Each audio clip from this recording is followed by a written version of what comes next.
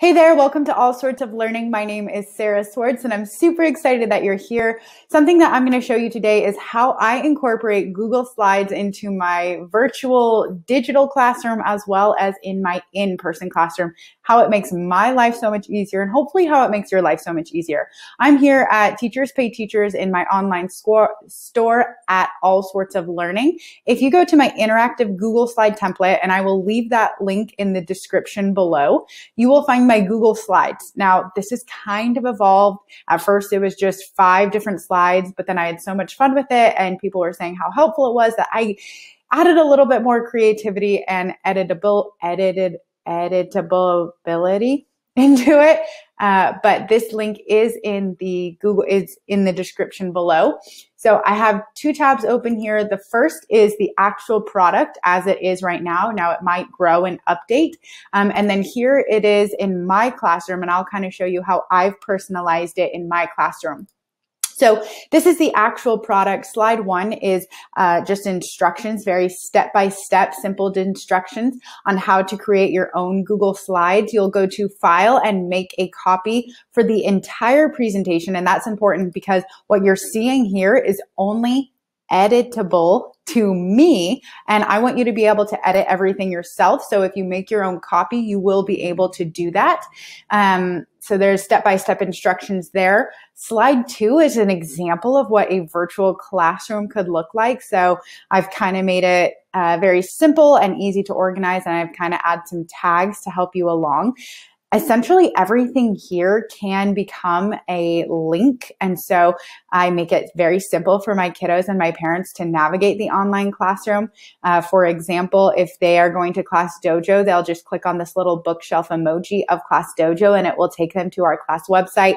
Same as emailing me, heading to our Google Classroom, these things. And I'll show you how I've used mine as well.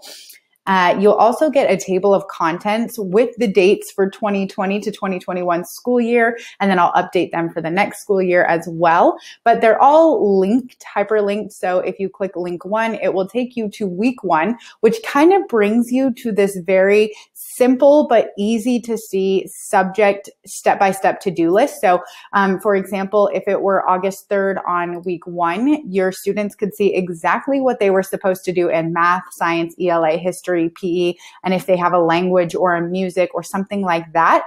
And you can definitely edit all of these things as you go. I've also linked to the dates because I love to be able to click through things. So if it was, for example, Monday, it would take me to slide 12, which is my Monday slide. So that's the table of contents. I also include a frequently asked question page. This is great if you don't want to answer the same question 800 times. For example, how do I log into Google Classroom? How do I contact the teacher? If you want to leave a review for All Sorts of Learning, they put that right there for you. And I will show you how I use those in my classroom as well. So you'll see some of the master slides on the left. And then I go and every day I made different slides. So there's 4 different choices as of right now for Monday. And some of them are very engaging. For example, this one has a fact of the day, joke of the day, quote of the day, today in history. And so that's something that's really fun for our class to read when we're online and also when we're in person together. Like either way, my kids have really enjoyed just kind of quirky facts or things that they're like, wow, I never knew that. I also include the agenda, reminders. You can put your warm-up here. Like I've swapped the reminders for a warm-up so my kids know exactly what to do the moment they get into the classroom. And so this slide is kind of a really engaging and fun thing.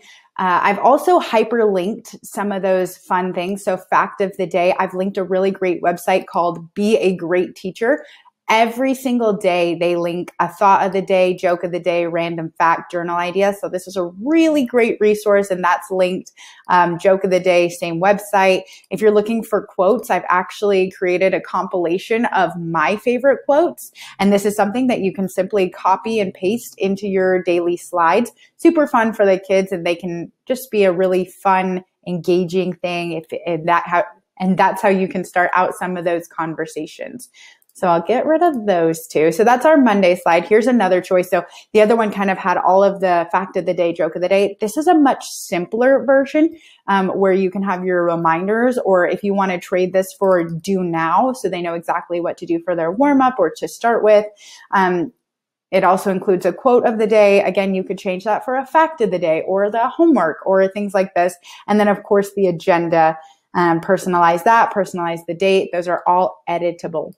This is another Monday slide and another Monday. So on the left, you can kind of see, here's all the Monday, Tuesdays, Wednesdays, Thursdays, Fridays. So I kind of tried to give you some choices there, and then some blank slides just with some cutesy borders as well.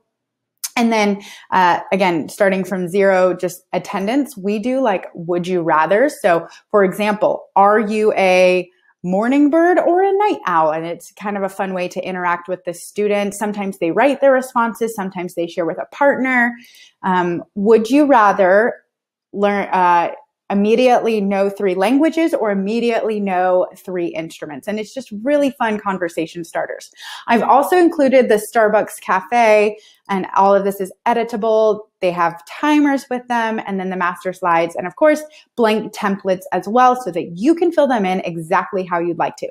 So there's that. This is my Google Classroom.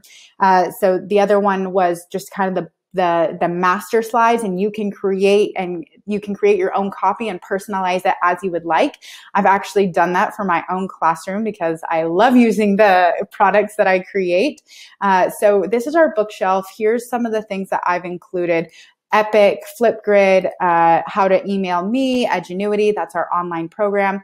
I also include little bonus points. So for example, if they click on this, this will take them to a fun experiment that they can go to. If they click this poster, it will take them to inspirational quotes. If they click this poster, it will take them to a TED Talk. And I will actually switch those out for them so that they're always trying to find new things.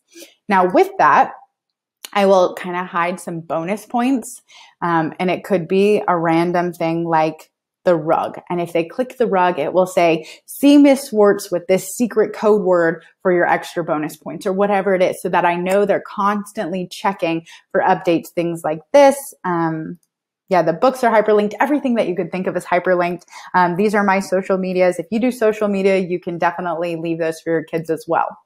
Here's a look at what my frequently asked questions look like. What are my email and passwords? I get that question all the time, and it's super simple to say, look at this document. And so what I've done is I've actually created a Google Doc and just hyperlinked that. So this is your email, this is your password. And I can either send this document to parents, or I can say, please check the frequently asked questions on slide 2.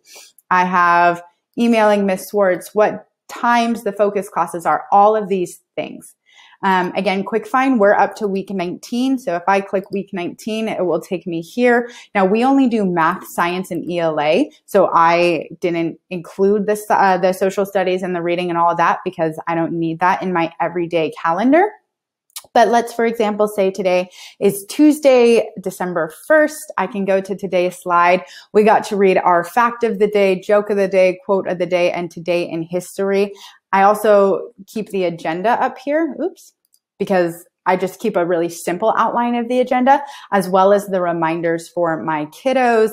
And then if I go to week 19, this is hyperlinked to the first slide, so I can easily find things. And I've also kept some timers over here, like my Starbucks cafe, which I use all the time.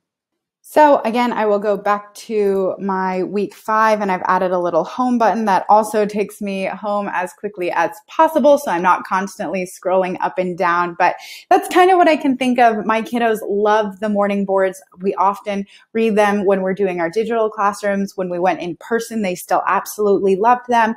But it allows us to kind of start the class off in a really fun way. It puts the reminders right in front of them. If I put the warm up there, it's very easy for them to find, and they know where to get that information. So that's really helped us in our classroom. I hope that it helps you. Of course, everything in this product is editable. So if you'd like to go check that out, I will leave the link for this TPT product in the description below. Also, Let me know how you use Google Slides in your classroom. What great things have you found? All of that jazz. If you have any ideas, comments, concerns, complaints, or extreme fears, let me know. I'd love to hear those. Until next time, see you later.